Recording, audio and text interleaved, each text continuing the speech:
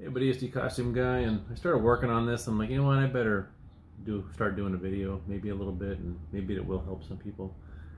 I got this Jeepers Creepers hat from Trick or Treat Studios, and it's not the same as the one I had before from the original maker that they took over making them from.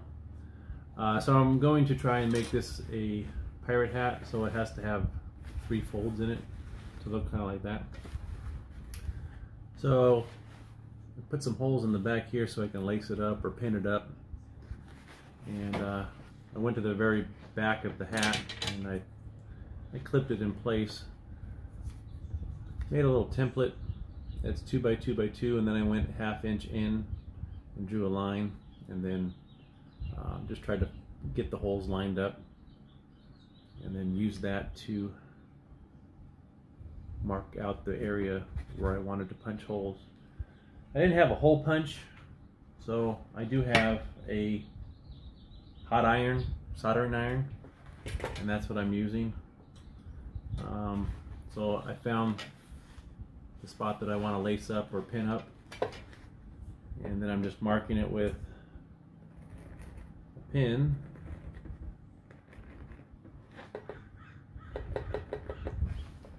So I have my four marks there, and then I have my soldering iron. Since I didn't have a punch, I'm just going to poke a hole right through.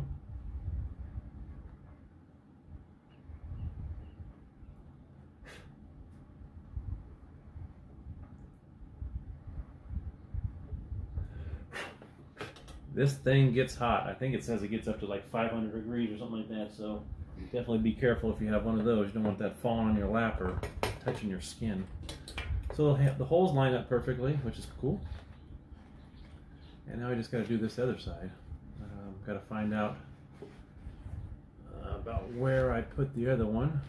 I think right about here. And I don't want to put it too high, because I don't want to go into the curve of the top of the hat. Let's see, that's pushed all the way to the bottom. Let me see if that's about the same. It's a different clip though. Let's see this one. Yeah, it's about right. I think it'll work. Oh, you know what I could do is I could get a measurement from the bottom of the hole. It's about 1.5. And 1.5. So that'll work for me. Go ahead and mark that. Yeah, I wanted to use this hat for my skull mask. I mean, I had a hat before from Makeup and Monsters that made Jeeper Creepers hat, but they gave the rights or whatever to Trick or Treat Studios, so I figured, well, I'll just get the same hat again. Well, when I got it, it's not the same material, it's not the same quality, it's not the same size, and it won't fit my skull hat. So I'm like, well, crap, you know, this with shipping was like 53 bucks, which I could have got myself a floppy hat, a woman's floppy hat, which run about 9 or 10 or 15 bucks. And I could have put some starch on it, and it would have stiffened it up, and it would have been a lot cheaper than this, and I could have done the exact same thing to it, which kind of sucks.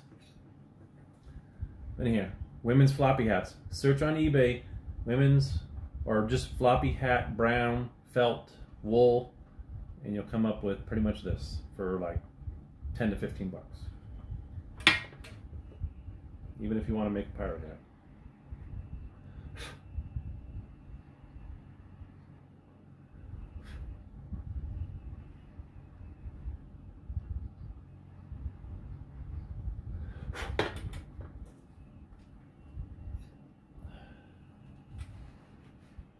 My holes don't seem to be the, well, I guess I didn't line them up or something. But they'll line up from underneath. That's what the main thing is. Even though they're not straight up and down or whatever, they'll line up on the other side. They're not evenly spaced out for some reason.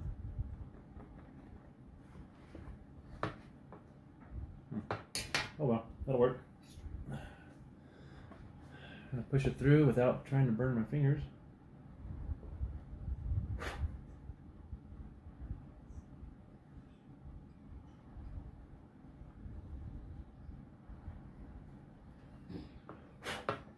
those were the holes. And to be safe, since I'm done burning holes, I'm going to start unplugging that now. Yep, they line up. Now I have some like little rivets. I also have string I can use to pin that up. I might use string. We'll see how it goes, but it's not going to look that great with these little plastic clips. And the hat's a little bit bigger than my head. The original one I had, am I going to line up now or what? There we go. The original one I had was way oversized, but it fit my skull mask. So.